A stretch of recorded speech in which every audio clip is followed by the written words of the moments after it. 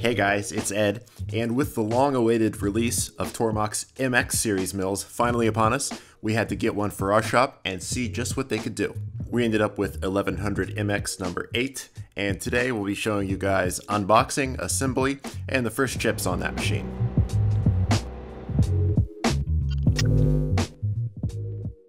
I could not contain myself and had to crack open all the crates. Oh yeah!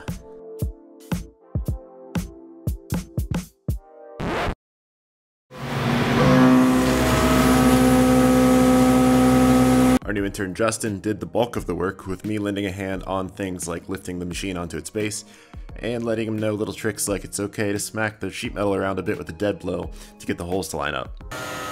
Once he had been imparted with these nuggets of institutional knowledge, the thing went right together over the course of a few evenings with no issues.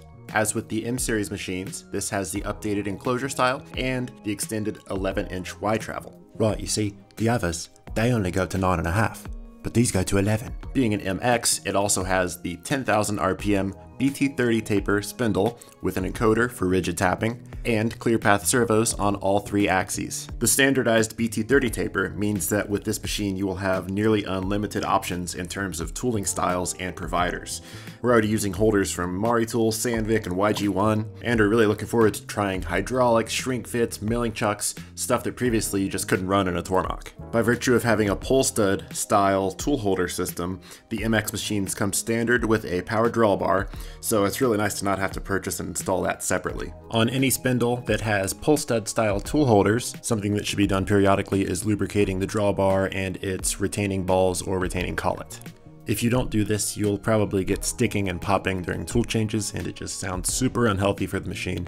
The way that one of our Haas techs showed us to do this is to put some grease on one of the pull studs, insert it into the spindle several times, give a shot of WD-40 up into the spindle bore, and then, as wrong as it feels, spray some air up into the spindle bore to distribute this thinned down mixture of grease and WD-40. In terms of options we did go with, the PathPilot control panel has been great. It's a little pricey at around 1,800 bucks, but having the screen mounted at this orientation with physical knobs and buttons below makes it a lot less jarring to go back and forth between this and all of the other controls we're starting to have around the shop. The knobs for feed rate and spindle RPM overrides make it much easier to feel for that sweet spot if you're getting chatter or if you're trying to determine how far you can push a recipe. The operator's console does include several big ticket items that you would otherwise have to buy anyway, like the control computer and touchscreen, so with that taken into account, it's really not that bad for the upgrade you get. The other big upgrade we decided to go with was the 10-position automatic tool changer. I suspect that before too long we'll also be adding a spindle probe and automatic tool height setter, and at that point the ease of use and convenience factors of this machine will be on par with any modern VMC. We do have several proven cut recipes up already for this machine, so card here to check those out. You're not going to want to miss those if you have one of these machines or are thinking about getting one. Touching off tools took a bit of getting used to on this since you don't have that contact face that TTS holders have, so there's no easy way to measure tools offline in a granite block with the height gauge. You have to actually measure the tool length offsets with tools in the spindle, and to do that we're using this tool setting gauge that came with the BT30 tooling kit for this machine. First, zero the measuring surface to the outer reference ring using a flat surface like a 1-2-3 block. This outer reference edge is also what you will use to measure the Heimer gauge's zero length. Once the gauge is zeroed, you can use a gauge block to set the gauge's offset from the machine's spindle nose.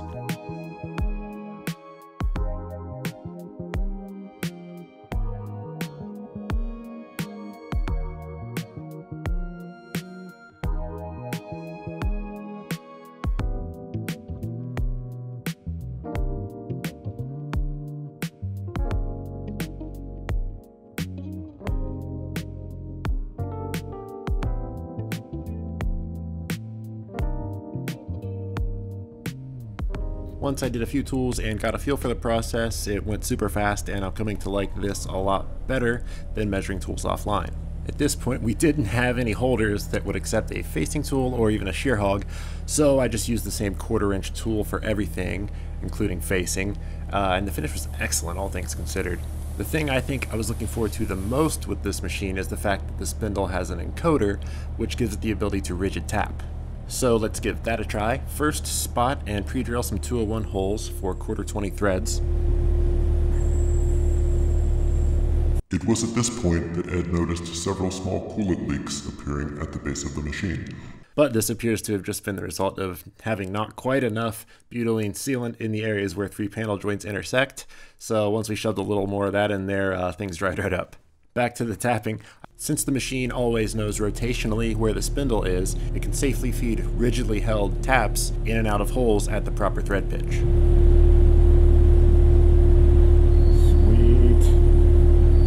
I was happy to see that even at this low RPM and in the high belt range, there was no noticeable bogging down, didn't seem to struggle at all, just chewed right through it. So this new feature changes everything in terms of being able to tap parts right on the machine, and even more so in my opinion, being able to do quick in-place fixtures with threaded holes for work holding. Expect to see a lot more of that in future widgets.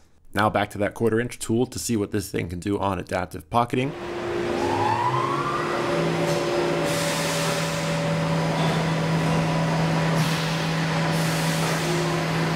Power in the 8K range is excellent.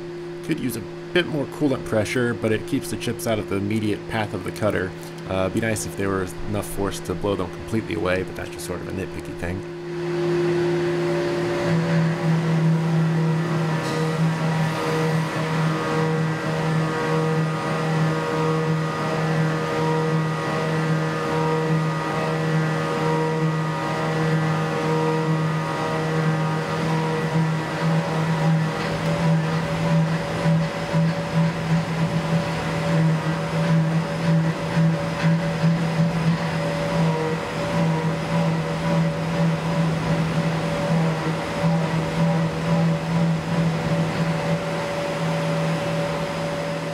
And finish contouring at 10K leaves us with a beautiful finish. Have to also attribute some of that to the increased rigidity of the BT30 taper tooling.